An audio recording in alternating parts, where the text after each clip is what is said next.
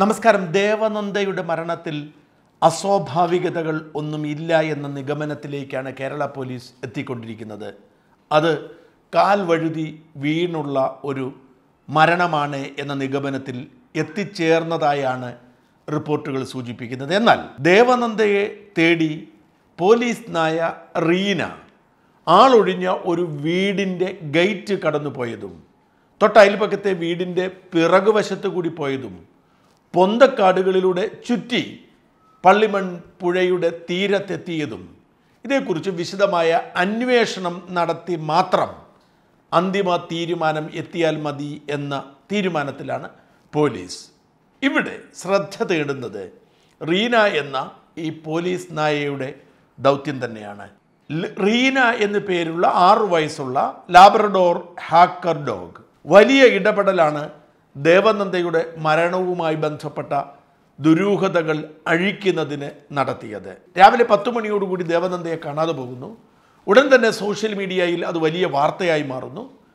വൈകുന്നേരമായപ്പോഴേക്കും സകല ഇടങ്ങളിൽ നിന്നും ഇടപെടലുകൾ വരുന്നു. അങ്ങനെ പോലീസ് ഉണർന്ന് പ്രവർത്തിക്കുകയും 6 മണിയോടുകൂടി പോലീസ് സ്ക്വാഡിനെ വിവരമറിയിക്കുകയും 2 ഹാൻഡ്ലർമാർക്കൊപ്പം ഇവർ എത്തുകയും ചെയ്തു.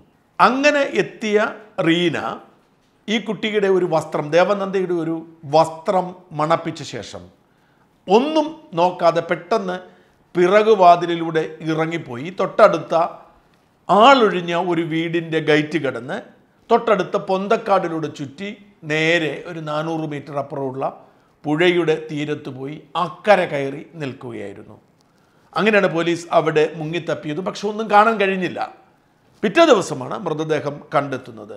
ഇത് സംബന്ധിച്ച് ചില ദുരൂഹതകൾ ഉണ്ടെങ്കിൽ കൂടി പോലീസിൻ്റെ ഇപ്പോഴത്തെ നിഗമനം, അതായത് ഈ റീനയുടെ കണ്ടെത്തലിനെ അടിസ്ഥാനപ്പെടുത്തി അത് വെള്ളത്തിൽ വീണതാവുമെന്നാണ്. ഇവിടെ ഒരു ചോദ്യം ഉയരുന്നു, എങ്ങനെയാണ് പോലീസ് നായകൾ ആളെ കണ്ടെത്തുന്നത് എന്നത്. തീർച്ചയായും നായകൾക്ക് മണക്കുന്നതിനുള്ള ശേഷിയെ ശാസ്ത്രീയമായി പരിശീലിപ്പിച്ചാണ് പോലീസ് നായകൾ അവരുടെ ധർമ്മം നിറവേറ്റുന്നത്. കേരളത്തിൽ മാത്രമല്ല, ഇന്ത്യയിലെ സകല പോലീസ് സേനകളും ലോകത്തെ സ്കോട്ട്ലൻഡ് യാർഡ് അടക്കമുള്ള പോലീസ് സേനകൾ നായകളുടെ സവിശേഷമായ മണം പിടിക്കുന്നതിനുള്ള കഴിവ് കുറ്റാന്വേഷണത്തിൻ്റെ ഭാഗമായി ഉപയോഗിക്കാറുണ്ട്. കേരള പോലീസിന് 150 നായകളുണ്ട്.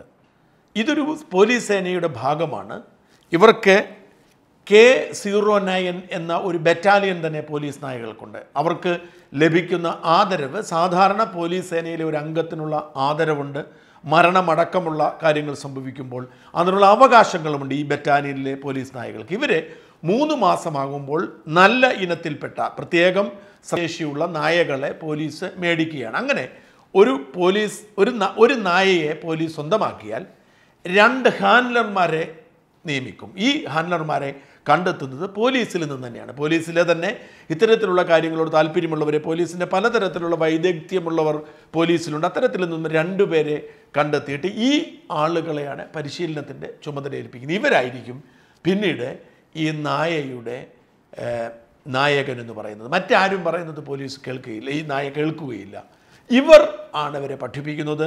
ഇവർ പറയുന്നത് അതേപടി അനുസരിക്കും. അപ്പോൾ ആദ്യം ഇവരുടെ തൂവാലയും ഷൂവിൻ്റെ സോക്സുമൊക്കെ മണപ്പിച്ചാണ് പരിശീലനം തുടങ്ങുന്നത്. പിന്നീട് ഇവർ ബറ്റാലിയനിലേക്ക് ചേർക്കുന്നു. ഏതാണ്ട് 9 മാസം തൃശ്ശൂർ പോലീസ് അക്കാദമിയിൽ ഇവർക്ക് ട്രെയിനിങ് ഉണ്ട്. നോക്കൂ, വെറുതെ അല്ല, 9 മാസത്തോളം പോലീസ് അക്കാദമിയിലെ ട്രെയിനിയായി നടത്തിയാണ് അവർ പരിശീലിപ്പിക്കുന്നത്. വസ്ത്രം മണപ്പിക്കുകയാണ് പൊതുവേ ഉള്ളത്. ഇപ്പം ഹാൻഡ്ലറിലൂടെ പരിശീലിപ്പിക്കുന്നു, തൂവാലയും മറ്റും മണപ്പിക്കാൻ കൊടുക്കുന്നുണ്ട്. ഇപ്പോൾ ഇവർ പമ്മിയിരിക്കുന്നു എവിടെയെങ്കിലുമൊക്കെ. അപ്പോൾ ഈ പോലീസ് നായകൾ ഇവരെ കണ്ടെത്തുന്നു. ഇങ്ങനെയാണ് ഈ പരിശീലനം ആരംഭിക്കുന്നത്. അങ്ങനെ ഇവരുടെ ഈ ശ്രവണശേഷിയെ പരമാവധി ഉപയോഗിക്കുന്നു. സാധാരണ കൊലപാതകങ്ങളെ രക്തം മണക്കാൻ പറ്റും, മോഷണങ്ങളെ തൊണ്ടി മുതൽ മണക്കാൻ പറ്റും. ഇത്തരത്തിലാണ്. ഇപ്പം ദേവനന്ദയുടെ കാര്യത്തിൽ ദേവനന്ദയുടെ വസ്ത്രം മണപ്പിച്ചിട്ട് ഈ വസ്ത്രം മണത്തിട്ട് എതിരെ പോയി എന്ന് കണ്ടെത്താനാണ് ശ്രമിച്ചത്. അങ്ങനെ ഒരു അന്വേഷണമാണ് നടത്തിയത്. അപ്പോൾ സ്വാഭാവികമായും ഈ വസ്ത്രം പോയ സ്ഥലങ്ങൾക്ക് മാത്രമല്ല, ഈ വസ്ത്രം ശരീരത്തിൻ്റെ വിയർപ്പും ശരീരത്തിൻ്റെ ത്വക്കിൻ്റെ ഗന്ധവുമൊക്കെ കൂടി ചേർന്നുള്ള ഒരു കൃത്യതയാണ് പോലീസ് നായക്കെടുക്കുന്നത്. പല പോലീസ് നായകളും, റീന തന്നെ കൊല്ലം ഡോഗ് സ്ക്വാഡിലുള്ളതാണ്. റീന തന്നെ ഒന്നിലേറെ തവണ വലിയ മോഷണങ്ങളും മറ്റും ഒരു അമ്പലത്തിൻ്റെ മോഷണത്തിന് കൊണ്ടുപോയപ്പോൾ അടുത്തുള്ള 2 അമ്പലത്തിലെ മോഷണം കൂടി കണ്ടെത്തി. അവിടുന്ന് പറന്നുപോയി. അവർ പോയിരിക്കുമ്പോഴാണ് അടുത്ത ക്ഷേത്രത്തിലെ കാണിക്ക മോഷ്ടിച്ചു എന്നറിയുന്നത്. പിന്നീട് മറ്റൊരിടത്ത് ചെല്ലുമ്പോൾ ഓട് പൊളിച്ച് കയറി എന്ന് കണ്ടെത്തുന്നു. അതായത് ഇത് അതേസമയം ജാക്ക് എന്ന് പറയുന്ന ഒരു കേരള പോലീസിലെ ഒരു നായയുടെ കഥ നമ്മൾ അടുത്ത കാലത്ത് വായിച്ചിരുന്നു. ജാക്കിനെ പരിശീലിപ്പിക്കുന്നത് മയക്കുമരുന്ന് മണക്കാൻ ഒരു നവീന ശ്രമമാണ് നടത്തിയത്.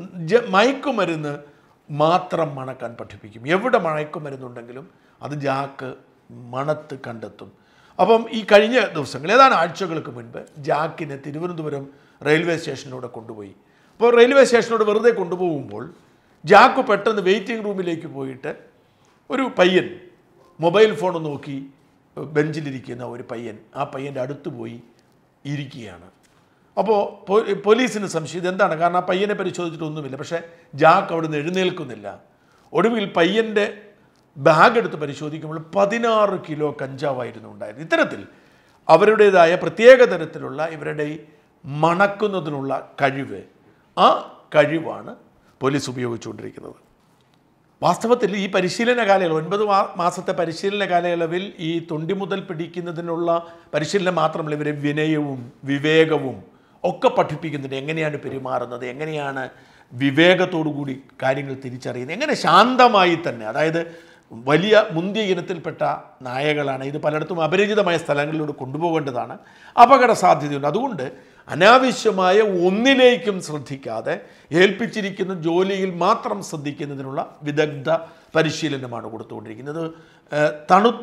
തണുപ്പുള്ളിടത്തും അല്ലെങ്കിൽ വെയിൽ കുറഞ്ഞിടത്തുമൊക്കെ വേഗത്തിൽ അവർ ദൗത്യം പൂർത്തിയാക്കും. അതേസമയം കടുത്ത വെയിലുണ്ടെങ്കിൽ അതത്ര എളുപ്പമല്ല. എന്തായാലും പോലീസ് നായകൾ, റീനയെ പോലുള്ള പോലീസ് നായകൾ കേരള പോലീസിന് നൽകുന്നത് വലിയ പിന്തുണയാണ്, വലിയ സഹായമാണ്. കേരള പോലീസിന് മാത്രമല്ല, ലോകമെമ്പാടുമുള്ള പോലീസിനെ നായകളുടെ ഈ പ്രത്യേകതരം ശേഷി ഗുണം ചെയ്യാറുണ്ട്.